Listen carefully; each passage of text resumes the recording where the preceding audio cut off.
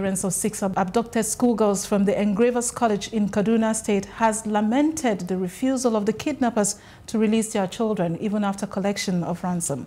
The parents narrated that the kidnappers claimed the Kaduna State government has publicly assured Nigerians it is on top of the matter, thus aggravated their anger and willingness to deal with the government directly. According to them, ransom funds earlier paid were raised by their own efforts, and they are now appealing to the kidnappers to show mercy and release their words.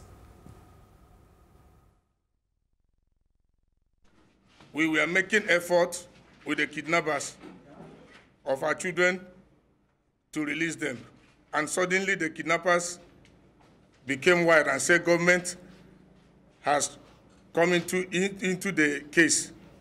The government should settle them because the government pronouncement in Abuja said that government is on top of the situation. We went to the extent of playing the video about the comments that the governor made to us. The fact is that the school is a private school. It's not a government school. And government is not negotiating. So that is what we want to clarify, that no government is involved in this very thing. It's only we, the parents here, as you see us, that has been struggling to see how these students will be released. We have been suffering. We have been under torment now for the past 11 days. We have been on our own.